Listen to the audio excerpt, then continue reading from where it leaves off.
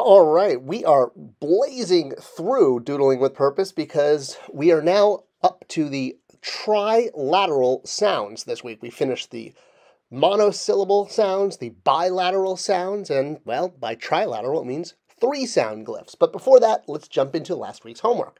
And as always, the first thing to do is to glyph it yourself. That's the best way to keep doodling and learning these glyphs is to, repetition and actually draw them out. And once we've drawn them out, as always, we're going to transliterate them, meaning writing all of the sounds before we try to turn them into actual words, and noting to be careful to make all of the appropriate sound complements.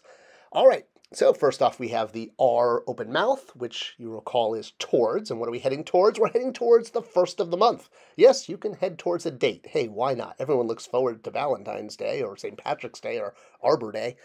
And what happens on the first of the month? Well, we have the word whoopity, messenger. I know it sounds like whoopee, right?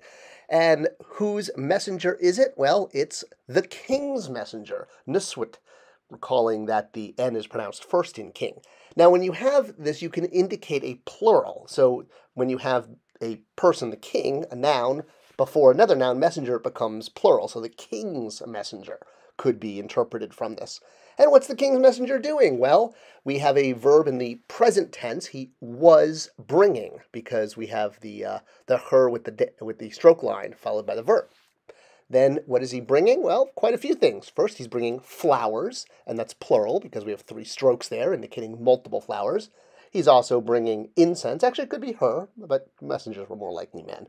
And then we have ha, which by itself means 1,000. So he's also bringing 1,000 goats with him. Drnu, goats. And where is he bringing all of this stuff? Well, he's also heading towards something, a repetition of the mouth R glyph, the first one in this sentence. And followed that by per, house, with the stroke line under it, indicating that the glyph indicates what it actually is. And what type of house? It's a were, a great house, a were per, or per were. So the whole sentence would be, towards the first of the month, the king's messenger was bringing flowers, incense, 1,000 goats towards the great house. All right, ready to jump into sounds that are 3 different sounds? Yep, they're actually some of the funnest glyphs. So the first one here is this, and it's another one of those objects, actually many, that you sort of have to immerse yourself into ancient Egyptian culture. What you're looking at is a mast with a sail. Just like this. See how much Egyptian sails were just like the HMS Victory there? Crazy. Technology doesn't change that much. All right, so this is pronounced ahia, ahia, knowing that the H with the dot is a hiss sound. So here we have ahia with a repetition of an ah followed by a determinative, the sun disk, which at the end of a word is almost always a determinative. And of course, with the repetition of a single sound following a bilateral, or in this case, trilateral sound, we can ignore that.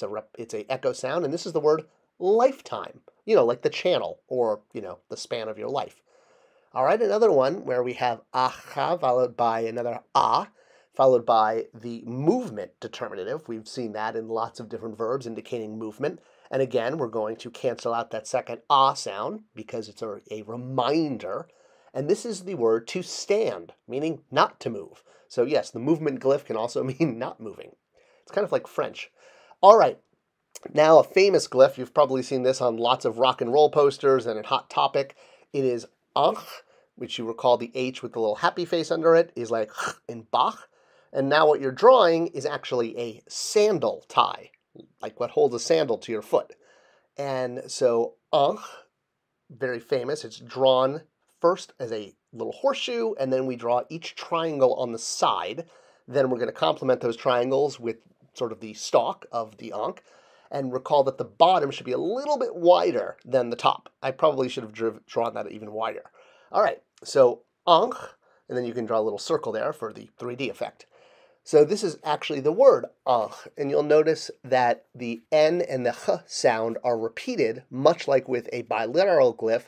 If you have single sounds following a trilateral that echo the sounds in the trilateral, you don't need to say them, you just write them, and it means the word life in order to, expand the word if you have space. Another word with the ankh in front of it, and if you don't recognize what that determinative is, that's okay, but the point is you recognize that it is a determinative. That's the key, because it's a glyph you haven't seen before. And what you're drawing here is an ancient Egyptian mirror. Most ancient Egyptian mirrors looked like this, especially the ones we stole from King Tut's tomb. All right, so this word is mirror. Here we have with the W, chick, and 3 strokes. If you recall, 3 strokes means you are pluralizing this word.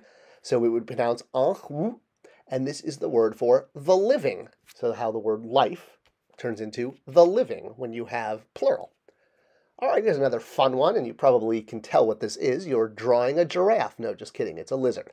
And this is pronounced ashya, knowing that the S with the little V over it is sh, like a librarian would say.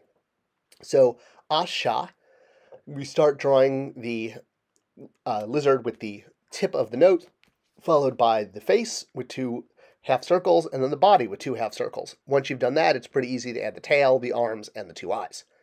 All right, so the lizard and the vulture. Asha. Well, obviously the second ah is an echo effect, but we also have a determinative of plural strokes after it, so we know that we're dealing with something in multiples. And in fact, this is the word for multiples, many or numerous. So if you have, don't want to count an exact number of goats, you can use that. All right, here we have asha with just a stroke line. And as you recall from from our homework, a stroke line under a glyph says it is what it is. So that's the word lizard.